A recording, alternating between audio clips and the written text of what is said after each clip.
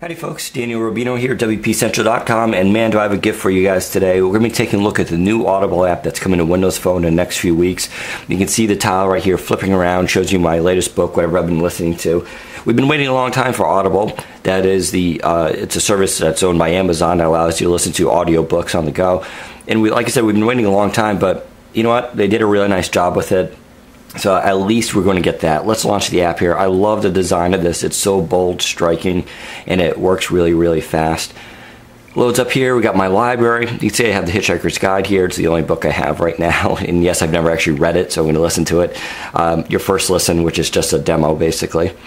Here's your shop, new releases, bestsellers. Now, when you tap these, it actually goes to basically an Internet Explorer interface, which is kind of lame, but at the same time, it works pretty well. So you can get a book here, buy for $27.97. I haven't signed in yet, but this is just an Internet Explorer interface. If you buy it, it's just going to sync back to your device.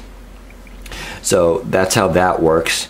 If you go over here, you got your news, which is kind of cool. So all-nighter, take a power nap and you'll be fine. We've listened for 6 hours at night. Actually, that's not true. I didn't earn that, but I could share that if I wanted to, which will use my Twitter and live and Facebook status and all that, which is kind of cool. You can do that for any of these news items, basically. So here's the Three Musketeers. Yeah, so there's just news items that come down, but it's kind of nice. They did a really good job with that. I like it. Here's your stats. This is kind of a cool thing. So we have your badge collection, which is kind of fun. So you can scroll down, you can collect badges. It's sort of like a Foursquare thing.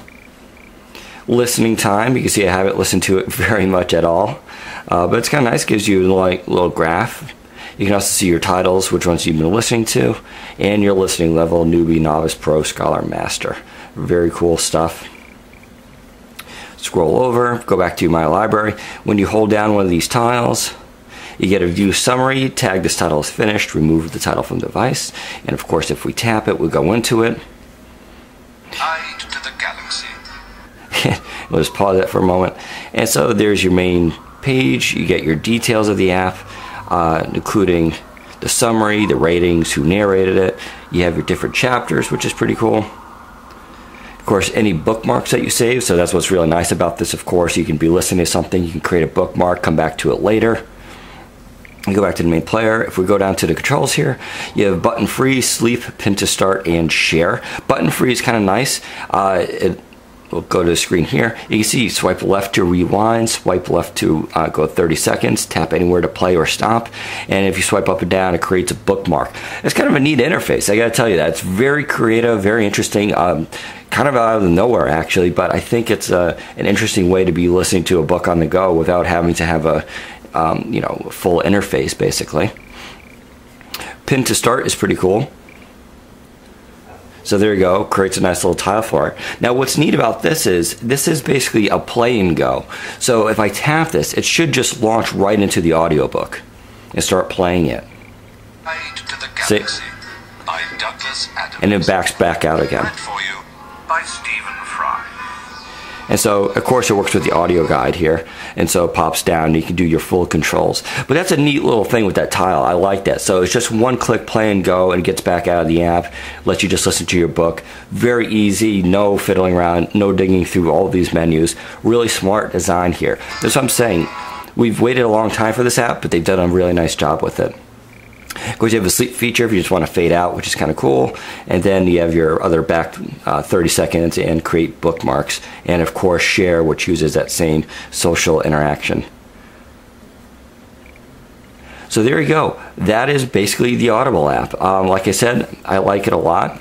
You have refresh, settings, and support. Let's see what's under settings. General. Prevent your phone from sleeping, which is kind of nice. Shop and browser. You can use the default browser. Oh, you have different themes. I didn't even realize that before. We'll have to restart. Here's your downloads. Only download connected to a Wi-Fi network. Download format, standard or high quality. That's interesting. Now, that book I just downloaded was 83 megs, so it'll be interesting to see what the high quality is. Playback. Back button's 30 seconds. You can actually configure that apparently. Automatically begin playback of next download segment for multi-part titles. And of course, there's your accounts and help and about. Let's back out here. Let's see what that light theme looks like. And there's the light theme. I think we can all agree dark theme is probably better, which is probably why they have it as the default. So that is the Audible app. Very impressive. I can't wait till this hits the marketplace. I think you guys will be really, really happy with it. It's a big title for the Windows Phone, and I'm glad we're getting it. They did a great job. There you go. Take care, everybody.